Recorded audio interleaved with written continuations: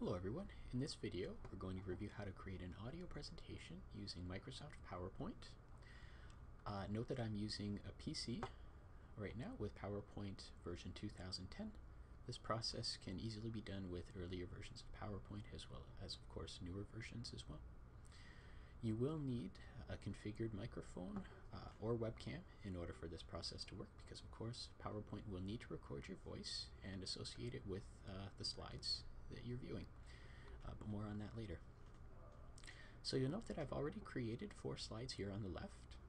It's a very short presentation, but it will work for the purposes of this demonstration.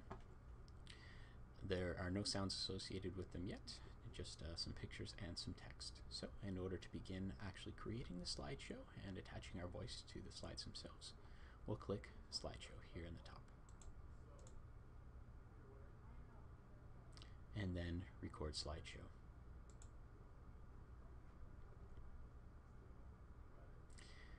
And when you feel that you're ready to begin speaking, of course, click Start Recording.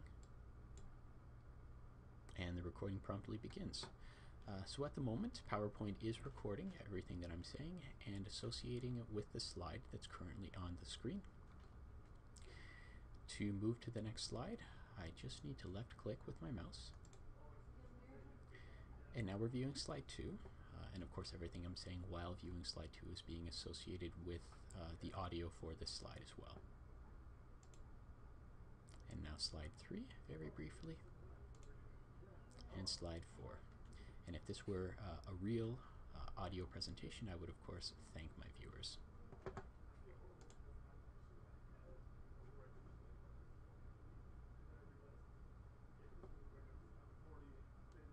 So we've successfully added our voice as an audio presentation to these slides. We can see the little icons down at the bottom, including the sound icon here in the lower right, as well as the actual duration that we spent viewing each slide. You'll note that slide 3 was very quick.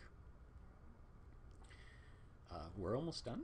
Actually, all we need to do now is save the file, and I would recommend that you save it as a WMV file, and that's this one right here. It's about halfway down the menu, because this file is easily transferable to many different types of streaming media platforms. So we're going to do that right now.